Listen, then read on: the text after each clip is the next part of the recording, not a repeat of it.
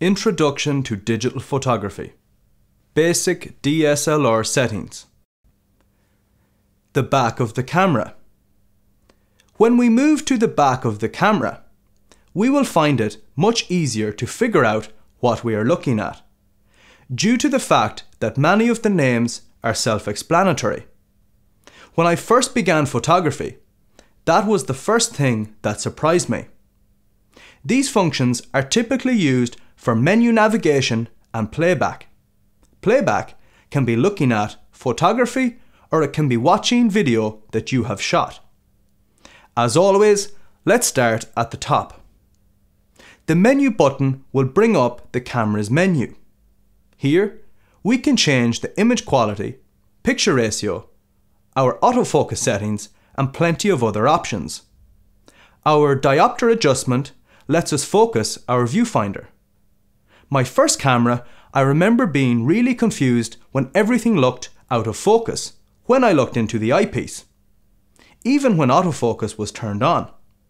Of course, the issue was with the diopter adjustment and not the lens. If you play around with it, you'll see the image in the viewfinder becoming sharp. Moving on, we have the info button. This is very handy when working on your DSLR, because when you press this button during image playback, it can display metadata, a histogram, and some other important information about the photograph on our LCD screen. You will begin to use the autofocus or auto exposure lock after you've begun to feel comfortable with the camera. When this button is held while using autofocus and auto exposure, those two settings will lock. So, if I change the frame or move the camera to another position, the pictures that I take will remain focused and correctly exposed. The image playback button allows you to review your images and videos on the LCD screen. Next, we have the I button. This I button is reserved for the Nikon brand. Other manufacturers will have a similar button, which is commonly labelled with a Q. The Q stands for Quick Menu.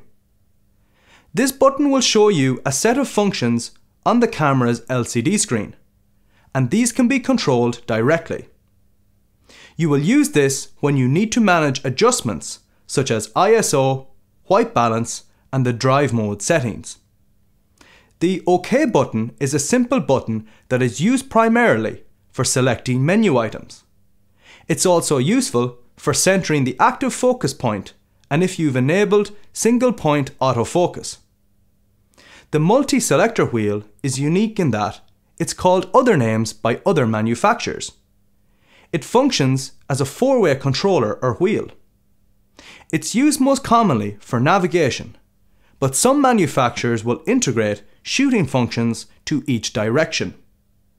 On the wheel, you can also sometimes use it to shift the active focus point in single point autofocus mode, although this depends on the brand, as some manufacturers will have a separate, dedicated control for this feature. The magnify button sometimes causes confusion.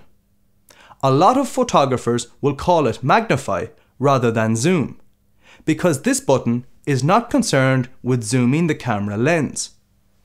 This button is actually used for magnifying or zooming in on an image during playback.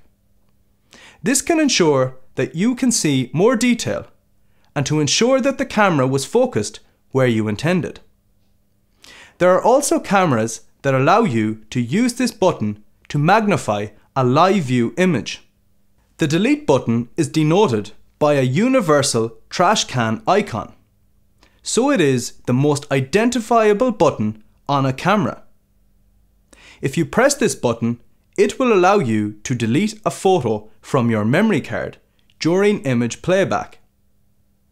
No matter which camera you use, you will have to press this button twice or another button such as OK, just so you can confirm your decision.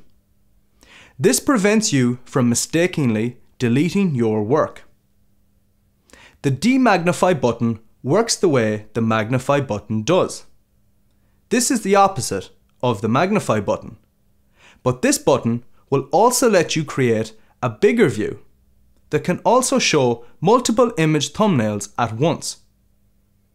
Some current cameras will allow you to expand even further, which opens up folder or calendar views.